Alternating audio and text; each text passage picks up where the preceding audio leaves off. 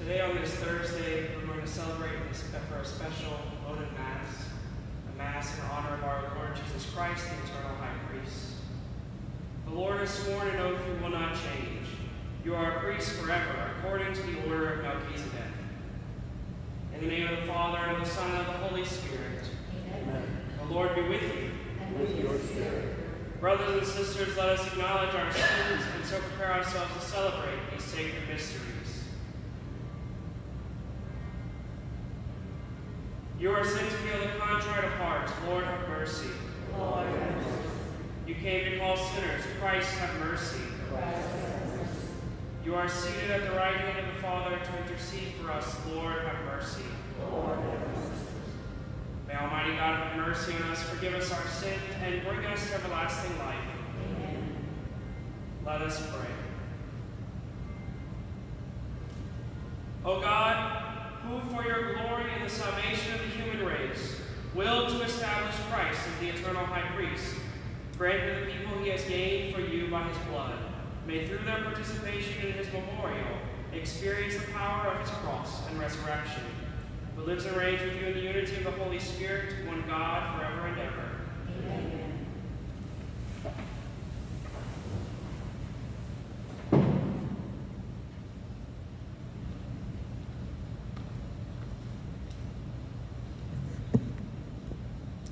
A reading from the book of Sirach. Like a fire, there appeared the prophet Elijah, whose words were as a flaming furnace. Their staff of bread he shattered. In his zeal he reduced them to straits. By the Lord's word he shut up the heavens, and 3 times brought down fire. How awesome are you, Elijah, in your wondrous deeds, whose glory is equal to yours. You brought a dead man back to life from the netherworld by the will of the Lord. You sent kings down to destruction and easily broke their power into pieces. You brought down nobles from their beds of sickness. You heard threats at Sinai, at Horeb, avenging judgments. You anointed kings who should inflict vengeance, and a prophet as your successor. You were taken aloft in a whirlwind of fire, in a chariot with fiery horses. You were destined, it is written, in time to come, to put an end to wrath before the day of the Lord, to turn back the hearts of fathers toward their sons, and to reestablish the tribes of Jacob. Blessed is he who shall have seen you, and who falls asleep in your friendship. For we live only in our life, but after death our name will not be such. O Elijah enveloped in the whirlwind. Then Elisha, filled with the 2-fold portion of his spirit, wrought many marvels by his mere word. During his lifetime he feared no one, nor was any man able to intimidate his will. Nothing was beyond his power. Beneath him flesh was brought back into life. In life he performed wonders, and after death marvelous deeds. The word of the Lord.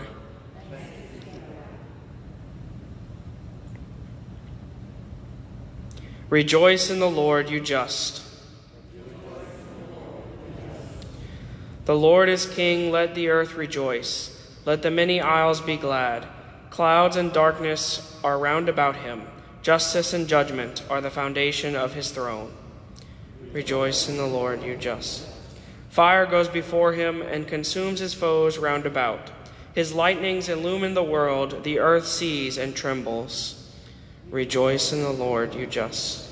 The mountains melt like wax before the Lord of all the earth. The heavens proclaim his justice, and all peoples see his glory. Rejoice in the Lord, you just. All who worship graven things are put to shame, who glory in the things of naught. All gods are prostrate before him. Rejoice in the Lord, you just.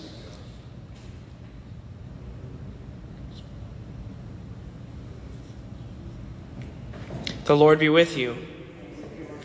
A reading from the Holy Gospel according to Matthew.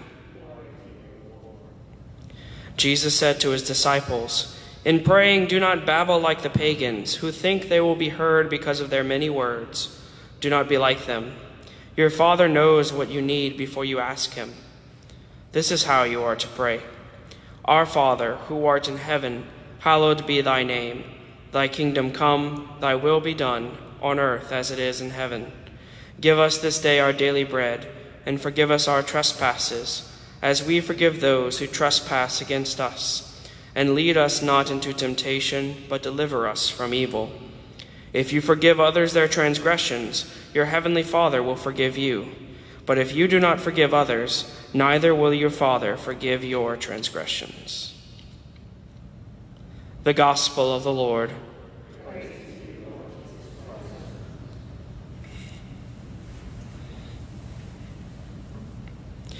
What is the real way we should pray? What's the purpose of our many catalogs of prayers? As Jesus calls us to task on the way that we pray today, he invites us to pray the prayer we're most famous for remembering, the most famous prayer ever recited, the Our Father. He is showing us how we are meant to pray. Not just that we just say some words, but that we need to say the words that reflect the essence of what we are doing when we pray, of what we are seeking in our prayer, of what we are meant, the fruit we are meant to bear in our prayer. The Our Father, if we take it and we mean it when we say it, if we get down to the depths of its meaning, is in essence the perfect prayer, because it calls us to do the thing that God desires us most to do. As Jesus says at the very end of this passage, if you forgive others, your heavenly Father will forgive you. It is calling us to task. If we mean what we say when we pray it, then we are setting the expectation, the commandment that we are meant to follow, to forgive. We have to mean what we say.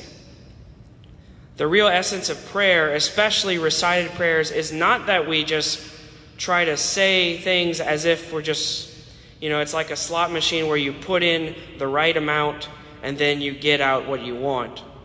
The words of the prayers are meant to call us to something. As our Lord Jesus models for us, as he makes his words count.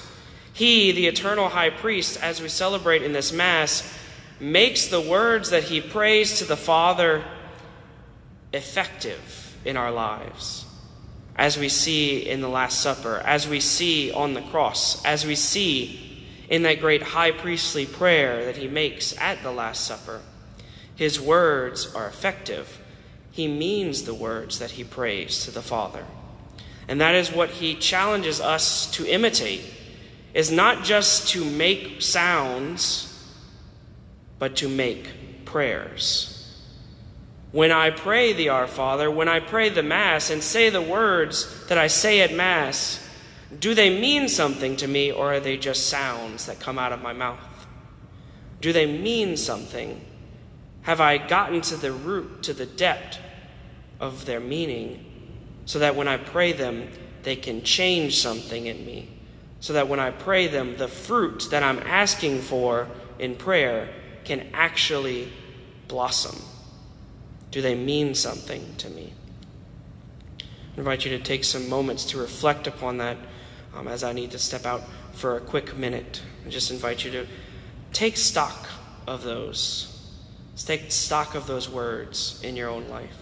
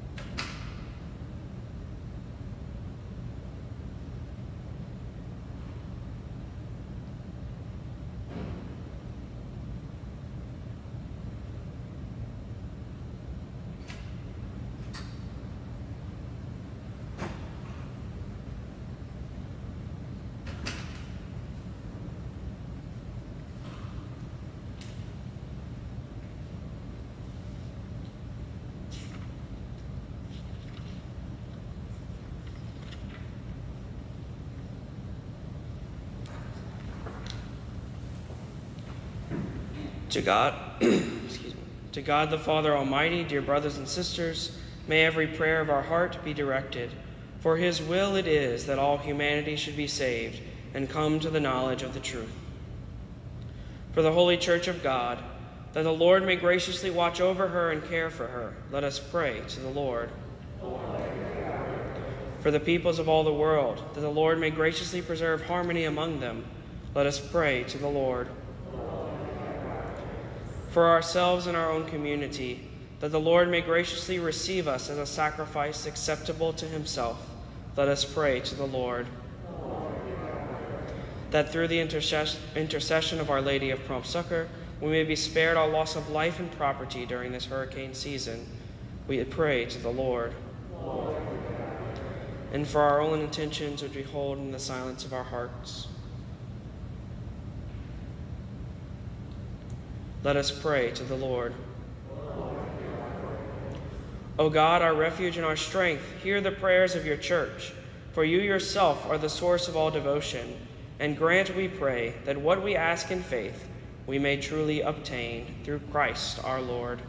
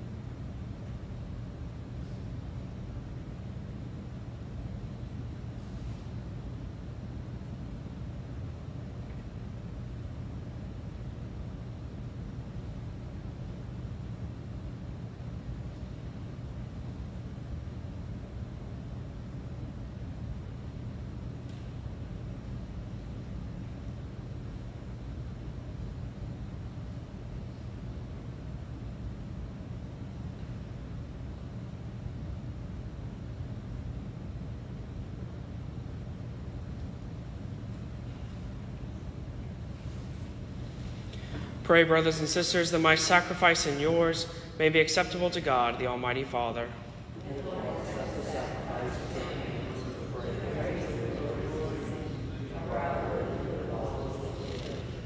Grant us, O Lord, we pray, that we may participate worthily in these mysteries, for whenever the memorial of this sacrifice is celebrated, the work of our redemption is accomplished through Christ our Lord. The Lord be with you. Lift up your hearts. Let us give thanks to the Lord our God. It is truly right and just, our duty and our salvation, always and everywhere to give you thanks, Lord, Holy Father, Almighty and eternal God, through Christ our Lord. For he is the true and eternal priest, who instituted the pattern of an everlasting sacrifice, and was the first to offer himself as the saving victim, commanding us to make this offering as his memorial. As we eat his flesh that was sacrificed for us, we are made strong, and as we drink his blood that was poured out for us, we are washed clean. And so with angels and archangels, with thrones and dominions, and with all the hosts and powers of heaven, we sing the hymn of your glory, as without end we acclaim.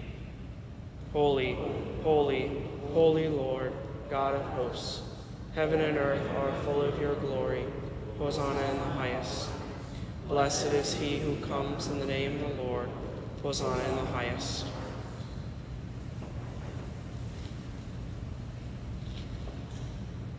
You are indeed holy, O Lord, the fount of all holiness.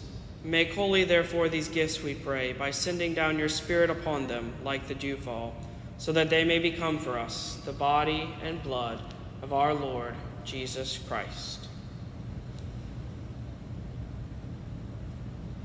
At the time he was betrayed and entered willingly into his passion, he took bread and, giving thanks, broke it and gave it to his disciples, saying, "Take this, all of you, and eat of it, for this is my body, which will be given up for you."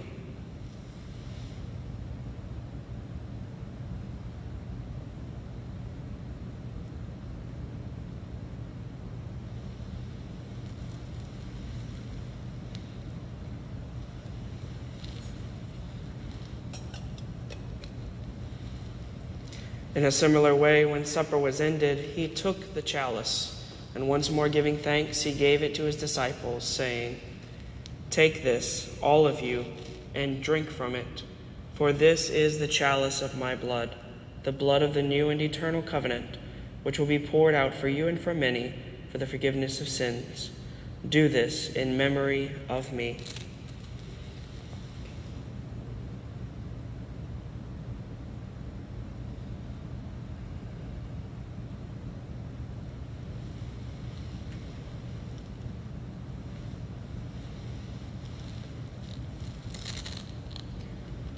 The mystery of faith. When we eat this bread and drink this cup, we proclaim your death, O Lord. Therefore, as we celebrate the memorial of his death and resurrection, we offer you, Lord, the bread of life and the chalice of salvation, giving thanks that you have held us worthy to be in your presence and minister to you. Humbly we pray that, partaking of the body and blood of Christ, we may be gathered into one by the Holy Spirit. Remember, Lord, your church spread throughout the world, and bring her to the fullness of charity, together with Francis our Pope, and Shelton our Bishop, and all the clergy. Remember also our brothers and sisters who have fallen asleep in the hope of the resurrection, and all who have died in your mercy. Welcome them into the light of your face. Have mercy on us all, we pray, that with the Blessed Virgin Mary, Mother of God, with blessed Joseph, her spouse, with the blessed apostles, and all the saints who have pleased you throughout the ages, we may merit to be co-heirs to eternal life, and may praise and glorify you through your Son, Jesus Christ. Through him, and with him, and in him, O God, Almighty Father, in the unity of the Holy Spirit, all glory and honor is yours, forever and ever. Amen.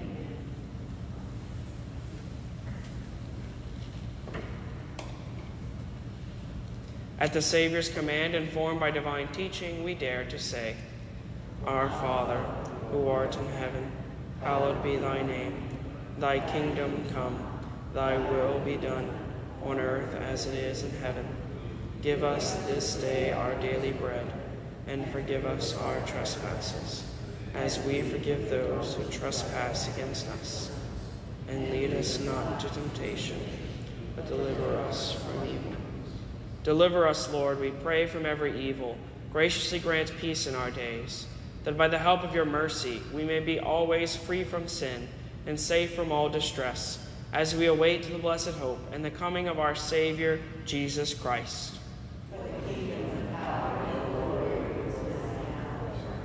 Lord Jesus Christ, who said to your apostles, Peace I leave you, my peace I give you, look not on our sins, but on the faith of your church, and graciously grant her peace and unity in accordance with your will, who live and reign forever and ever.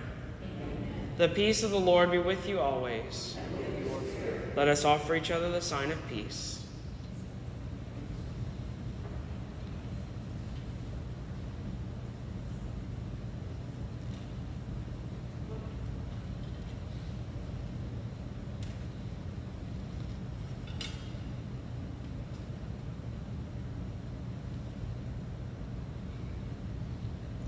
Lamb of God.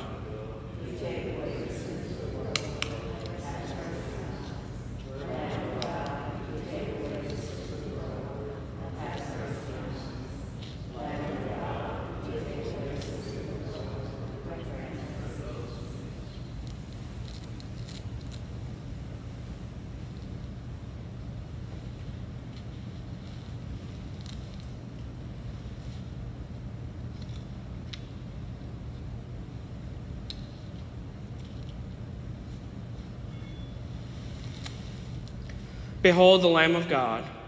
Behold him who takes away the sins of the world. Blessed are those called to the supper of the Lamb. Lord, I am not worthy that you should enter under my roof, but only say the word, and my soul shall be healed.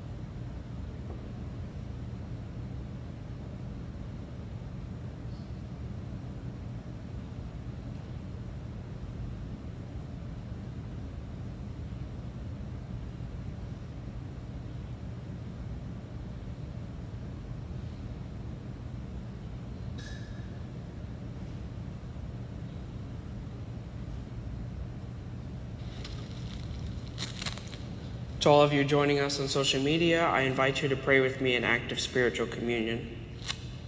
My Jesus, I believe that you are present in the most holy sacrament. I love you above all things, and I desire to receive you into my soul. Since I cannot at this moment receive you sacramentally, come at least spiritually into my heart. I embrace you as if you were already there, and unite myself wholly to you. Never permit me to be separated from you. Amen.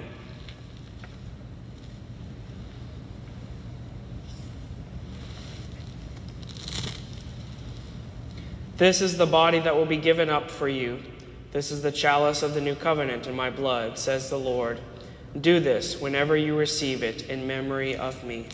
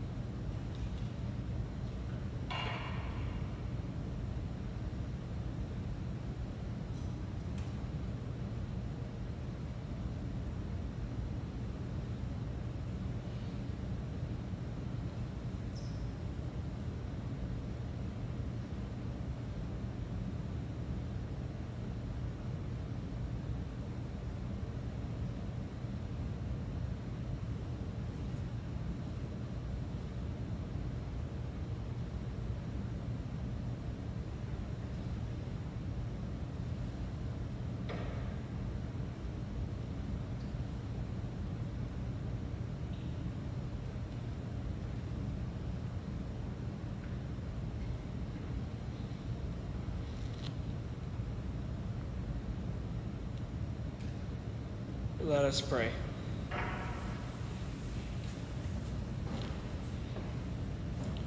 We pray, O Lord, that through our partaking in this sacrifice, which your Son commanded to be offered in his memory, you may make us together with him an everlasting oblation to you, through Christ our Lord. Amen. The Lord be with you.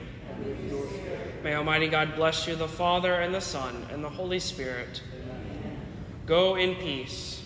Thanks be to God. Just invite you all, just a reminder about our Sacred Heart devotions we'll be doing tomorrow. We have Mass at noon as normal, as well as we will have adoration until 3 p.m. after Mass with an adoration and Divine Mercy Chaplet. And if there's anything else I missed, just stay tuned to our Facebook page. We have updates and all that on there. Thank you all for joining us, and have a blessed day. Saint Michael the Archangel, defend us in battle. Be our protection against the wickedness and snares of the devil. May God rebuke him, we humbly pray. And do thou, Prince of the heavenly hosts, by the power of God, cast into hell Satan, all the evil spirits, prowl about the world, seeking the ruin of souls. Remember, O most gracious Virgin Mary, that never was it known that anyone who fled to thy protection, implored thy help, or sought thine intercession. Inspired by this confidence, I fly unto thee, O Virgin of Virgins, my Mother. To thee do I come, before thee I stand, sinful and sorrowful. O Mother of the Word incarnate,